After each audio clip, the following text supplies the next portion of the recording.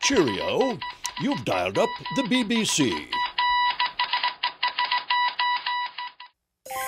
night, sleep tight, don't like the bedbugs bite. Everybody's heard that familiar bedtime line. But now, here's the situation. Unless you've got a lot of bed bugs around, chances are you're not going to feel them or see them. That's not because bed bugs are too small to see. Mature ones can measure up to 1/4 inch. Yes, there are other bug fellows called dust mites that are too small to see without a microscope, but they don't bite anybody. What makes bed bugs so clever is that they only come out in the dark. The rest of the time, they stay completely hidden, somewhere close to where people are going to be sleeping, but where you're not going to see them. Then, usually in the wee hours of the morning, when you're soundest asleep, bed bugs come looking for something to eat. Bed bugs will quietly choose a likely spot, maybe an exposed limb, a nice warm tummy, who knows.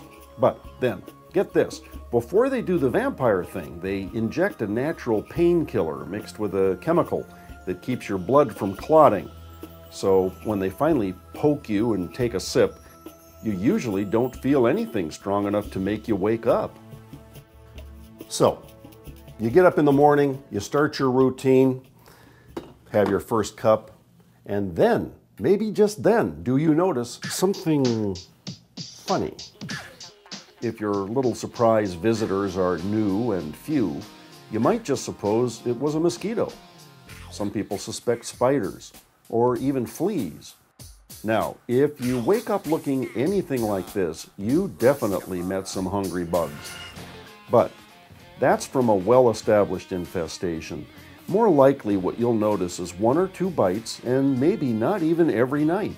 The classic bedbug bite is actually 3 bites in kind of a triangle pattern like this, and they will probably itch like crazy. But now, just to make things confusing, a lot of people have no reaction at all to bedbug bites, no itching, no welts. So, it's not uncommon for housemates to begin bitten, but not everyone showing signs of it. So, you're suspicious.